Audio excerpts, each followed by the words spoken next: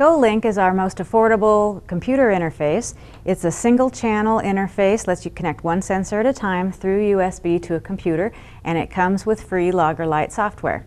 It will handle any one of about 40 Vernier sensors, things like force, pH, temperature, and I'm going to show you magnetic field right now.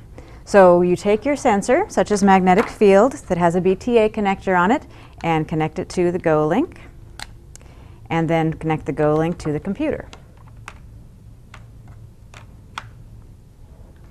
So I've launched Logger Lite on the computer, and I have a GoLink attached through the USB port and a magnetic field sensor connected to the GoLink.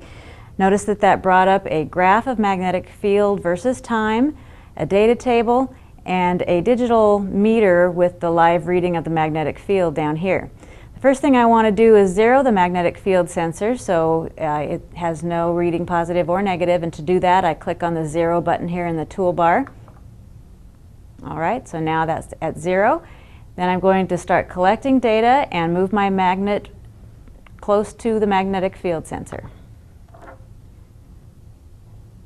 Now I'm going to turn the magnet over and move it toward the magnetic field sensor. So you can see a positive end of the magnet and the negative end of the magnet. There are quite a few of these sample labs available as free downloads on our website.